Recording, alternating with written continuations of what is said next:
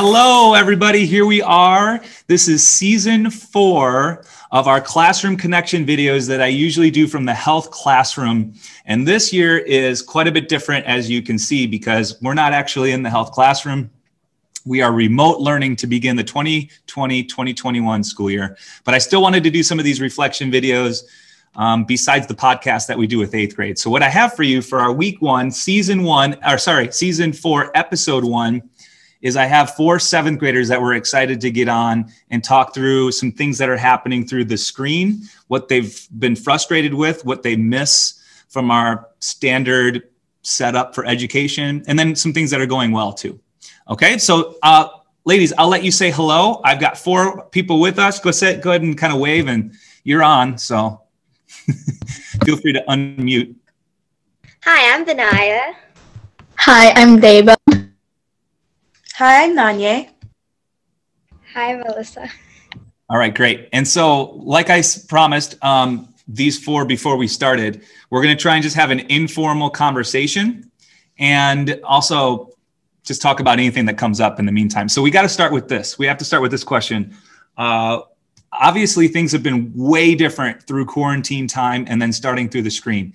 So what jumps out at you that has been really horrible, lacking, like negative? What do you miss?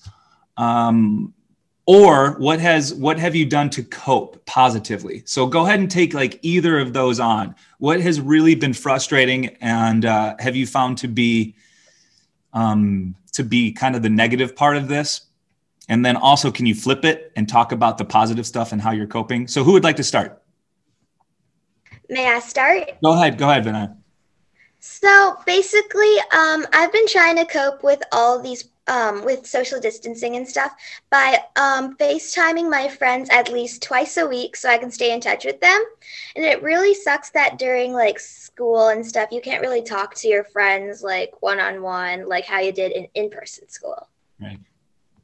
So you're just missing that. I think obviously we're missing that social interaction, like face-to-face. Does it help to have face-to-face through the screen, like FaceTime or even Zoom on school, Vinaya, during school? A little bit. Yeah. Like breakout rooms are really helping. Okay. So were you not just staring at a teacher talking? Mm-hmm. Yeah. Anybody else jump in? What's been the frustrating stuff? I mean, go ahead and it's okay to say it. Alyssa, you can. My brother has been really screaming aloud like half the time, and I'm trying to tell him to like be quiet because like I'm in a Zoom meeting, be quiet. He's not shutting up. So what I usually do is, since he likes to come into my room a lot, I just lock the door and like tell him, and then I just put a go away sign, I'm in a Zoom meeting, and then just tell my parent that like don't come in, like stay out. Yeah, Dave, I've been the same way. Like I have 4 kids at home and 3 barking dogs, and so that's been kind of frustrating when I have to be recording from home. It's just not the same setup. So I've been trying to get to this classroom as much as possible to get in the mindset, but also to have a quiet spot to be able to listen and concentrate. Alyssa, Same go ahead. here.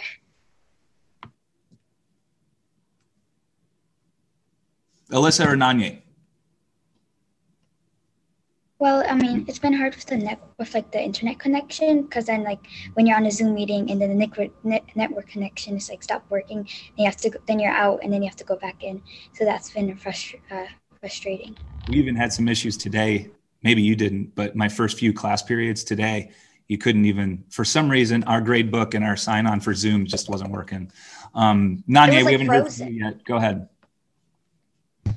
Okay, so the most annoying thing about staying at home all the time is not only did your family get a little bit more annoying, but you like when you're desperately in need to rant to your friends, you have to do it at home where your parents and the people that you're annoyed about can hear you, which is not the best thing when you're trying to talk about your person in the family and they're right there. So the positive side about all of this, it's basically that you can still get to know your family better. Like sometimes you find little things about them that you never noticed before because you immediately go out to school because your bus ran late. Yeah. And so I always try to focus on the bright side, even though in the background my brother is playing ukulele. We can hear that. But that's kind of like, that's our new, you know, I hate to use this overused phrase, but that's like our new normal, is to have things that are happening all simultaneously. And then I've noticed this too, maybe you're the same way. Things take a lot longer. So like you have to unmute and then there's a pause and then you're like, am I talking over you? Or it's not as quick of a conversation as in person, you know? Have you seen any class discussions that work in your other classes? What seems to be the way that teachers are coping and you're like, I'm on board, this is working? Or has it all been kind of just black screens and nobody joining in? So can you talk to us about school through the screen? What really annoys me is that a lot of people just turn off their cameras and it feels like I'm just talking to a black wall when I share to the class. Mm-hmm. And I like how the teachers make breakout rooms because you get to discuss with others how I brought it up. And I did experience multiple times like the problem where like we're talking over each other. Yeah, exactly. You brought up breakout rooms before. For people that don't know Zoom, some people are using other things like Google Meets and stuff like that. But it's basically kind of like this place where it gets you a smaller group that you can work with. And maybe students are more likely to talk at that point and speak out loud instead of 35 other people. Do you worry about judgment on sharing your screen? Obviously, you're the type of person that's willing to come on a YouTube channel with me. But do you think other 7th graders are worried about that? Maybe. It depends on the person. Mm-hmm. So what else has worked? Is other teachers using for instance, some apps that work really well that you wanted to name, or any games that they're doing? Yeah, go ahead. Flipgrid, because you get to share your ideas without like feeling like everyone's staring at you. You just make a video and post like your opinion, your ideas, depending on the teacher's assignment for you. I've heard some students say Flipgrid is also getting overused, that they're tired of making videos. Kind of depends on the student. Go ahead. Yeah, go ahead, Debo. Half the time, when I'm in like in a breakout room with in different classes, half the kids are on mute, and I'm the only one sharing my with my screen on, and they're like I see like a blank screen. Like, are you there? Are you listening to me? Are you even there? Like, communicate, please. Imagine how I need something. Right? You can imagine how we are. Does anybody use Nearpod? Are there other teachers using anything else like Flipgrid or Kahoot, stuff like that? I mean, I've been using like Destiny Student to like read and listen to books, because like the library and like the schools like closed, so you can't really read books in person. But the Destiny Student gives us the option to listen to books or read books online, which I like. Right. I'm getting really tired of using Flipgrid because all my teachers are saying, here, make a Flipgrid, here, make a Flipgrid. Like, please stop. I'm sick and tired of making Flipgrids. Let me do something else other than Flipgrid. Yeah. Find something else. But there is fun with Kahoot and Gimkit because it's kind of like a game, but at the same time you learn and you can interact. Right. It's a little bit more interactive. Do any students, teachers use Pear Deck? Yeah. Yes. Our yoga teacher uses so much, like Pear Deck on for like a lot of vocabulary word parts. Are like, here, do Pear Deck. I'm like, Pear Deck is way better than Flipgrid, so better than nothing. One fun interactive thing that they did for Pear Deck is like they did a get to know you thing for all the new students, because you can't really get to know the new students in person. So they did like 3 facts about me, and then like you got to like kind of vote which one you think's right or wrong. It's really fun. Pear Deck's also awesome like in advisory and stuff like that, because it's like when you're like somebody saying, oh yeah, time to make a Flipgrid, you want to dive under a bush and say, oh yeah, I'm sick today. I was just around the classes because I wasn't actually there. It was just a picture of me. I'm actually really sick. Like, because you don't want to go make a video, do it like 100 times over and over again because you know something's not good enough. Instead, when you're just talking live and you don't really care about your mistakes right now, it's just like Pear Deck's easier for you to interact with stuff like that, and you also get to write. You get to do a lot of things on Pear Deck. I also use it for math as well. So it's like when a teacher says time to use Pear Deck instead of saying time to use Flipgrid, I silently do a dance, like something really happy. It's like something had risen from the heavens or come down. Like that's how I felt in my mind. Like that's how much I do not like using Flipgrid all the time. Like, wow. Especially when your brother or sibling is like screaming in the background or like trying to learn 1, 2, 3, 4, 5, 6, and like everybody can hear that on your phone. I'm like, they're gonna think I'm going to pre-kid. I'm going to preschool, and then you're like trying editing it. You tried it a million times. It's still not working out. Pear Deck, way better. They don't need to hear your voice or your siblings. So it sounds like some students like Flipgrid, some like Pear Deck. For people that don't know what we're talking about, they're just different ways of interacting with pictures and video online. Instead of just listening and sitting and getting and listening to a teacher speak, I suppose. Sounds like I need to do a little bit more Pear Deck and Gimkit maybe. Okay, so let's move on to one last question, if you don't mind. Can you talk us through, and all our watchers and listeners through, some things that we've done recently in health class in particular that have been meaningful for you? Because we've tried to get into some things with mental health and advocacy as a big skill. So maybe if you don't mind, somebody take the lead. What have you remembered from our recent weeks? What stood out and has been like this thing that maybe it's not that important, but you've liked it enough? Go ahead, Nanya. Honestly, like all these inspiring stories and stuff like that, I think that was amazing to listen to. The guy with no legs was an absolute comedian. I really liked how like I can't feel my hands. But there's also the poetry like story that we listened to, the video, the visual. Like I actually wanted to listen to it again because of how powerful the message was. Like you've done a couple of videos. We've done a couple of inspiration videos, just in case people missed that, right? What were they going? What were those individuals going through? Those individuals were most likely were usually going through a little bit of bullying, or like some were like talked about like cyberbullying. Like one of them, she was like not like she couldn't get any body fat on her skin. She looked older than what she really was. She was probably in her 20s, and she looked somewhat older. She got cyberbullied online, and there's another one with autism who just like nobody can really understand her because she's trying so hard to tell people what she's going through, why she screams, why she stomps her feet, why she does all of that stuff, when it's something she has to do. Her brain is triggered that way to make sure that she can control it without like doing something worse than what she's doing. So I feel like all those stories all like come back to like that thing, like how there's some sort of like misunderstanding between people, because some people think, wow, his life is so bad without any legs or arms, or wow, he has cancer, he's not like, that's so sad. Like they never really think about what they're going through unless like they tell their story completely. So that's what I took from these stories and stuff like that. Yeah, thanks, Nanya. Anybody else?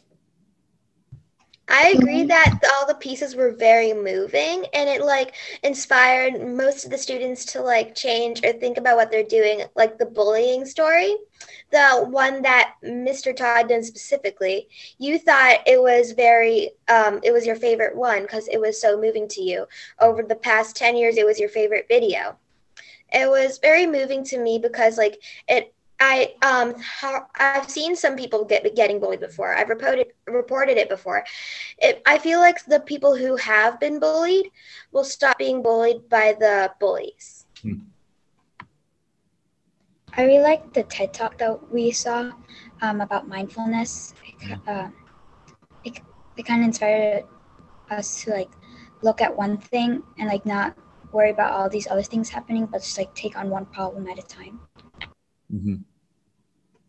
mindfulness has really helped me because like sometimes like I'm stressed out about doing the homework and I don't get it. I'm like, be quiet, be peaceful, Deva, be calm, you're fine, you got this. Like take up like a 10-minute break and like do some meditation and come back to it. Then I not that stressed and my brain can finally figure it out, and then I'm like so happy. Yeah, so we've been trying to we've used quite a few videos. We do this normally in health class anyway, but we definitely have used some stories, some videos through the screen. And it hasn't just been me, you know, not just a lecture. That's the goal, is to give you a bunch of different people's experiences in life to get you to think about your own. And notice those stories recently have not just been on mental health and mindfulness, but also adversity. How do people become resilient in life? And then work on advocacy. And that term, do you remember what that word means? Anybody? To be an advocate? To be a supporter of someone and to help someone in need. You got it. So we get to work on that going forward, where now you're going to be active. You're going to be more active and be an advocate. And then we'll probably end up using one of our apps. It could be Flipgrid. It could be not. We'll find out. And then we'll try and create our own reflection and do something about it instead of just listening and getting. Now an advocacy piece is being active in support, awareness, helping. So that's where we're going for our future. Okay, anything that I missed that you remember from our recent weeks that has stood out? We've talked about most of them. Basically, I agree. Thanks. Nanya. I feel like I notice more and more loud sounds. I have no idea. Like somehow I hear an airplane or a garbage truck out of nowhere. Uh-huh. And I'm so surprised because I'm on a Zoom call most of the time. And somehow, in some way, some loud freaking sound comes out of nowhere. And I don't understand because it was quiet for like 10, it's so annoying because now that we're in quarantine and stuff like that, there's just more and more like stuff that you notice that you are just gone away from that you didn't really mind at the time, but now people start hearing all those background noises during all these meetings and start questioning what you're doing. Because my cousin was here for a little while and he was screaming in the background, and in the chat I heard everybody saying, "Who's screaming? Which child is that? Oh my goodness, is somebody in help?" And I felt so embarrassed, but I didn't say anything because I didn't know what to do. I wonder if some of that is because of the mindfulness training we're doing. You're starting to become aware of different, a lot of your surroundings here and now. So the tough part is not to let it be distracting and take you away from whatever task you're working on. Okay, so is there anything that, go ahead, Vinaya. I had something that kind of like I like that you taught about peer pressure. You kind of talked about that a little bit. I'm being honest. I kind of suffered through peer pressure a bit, but nothing bad. But like I especially like social media wise, my parents don't think I'm responsible enough for social media yet, and so you kind of like helped me like learn that I don't need to be peer pressured. I can wait till basically to be on media. I mean, it's safe to say we're all going to go through some type of pressure at some point. So we did focus on stress and how stress can be positive or negative as well, and then we kind of took that into some social media lessons. It's been quite an eventful few weeks, even though I only see you a couple of times a week instead of every single day, which is too bad. All right, we're gonna have to end the call, but we're gonna have to end the video. Is there something that you wanted to say that we didn't get to say, or do you wish that like adults knew something that they don't seem to know, or other teachers knew about 7th graders and middle schoolers in general about our current circumstances? Is there something that you're thinking right now that would be really helpful for like me, other teachers, parents, people to know about teenagers dealing with our pandemic world and education right now? So I'll let you all talk, and then you can have kind of like one last thing to say, and then we'll have to say goodbye because we got to get you on your way. I feel like teachers like always like say, be on mute. Why aren't you on mute? And we're like, but the people just want to talk. They want to have a little bit of social time. They want to talk to other people for a change in the classroom and not just talk to the teacher directly. The teachers are like, always be on mute, don't talk unless if you're asked to. I'm like, yes, I know that's like a good rule, but like sometimes you can't just like say not to talk. Talking is what teenagers and middle schoolers do the best. If we don't talk, how are we even gonna do anything? Yeah, you're right. Okay, who else? Thanks, Debo. Anybody else? To the parents, we love you, but we can get mad sometimes, and like we'll be like, ugh, because we're just angry that social distancing is still a thing. We love you. We're not addicted to our phones, and that's it. Okay. It's like, so you like, as the saying, like Dave said, like you always have to be muted and everything. It's like saying you're somebody in the desert. Nobody's there. You have no water. Our social life is our water. We need to drink it. Okay, like without it, nice analogy. Yeah. We're not gonna work. Alyssa, anything that you think parents or teachers should know?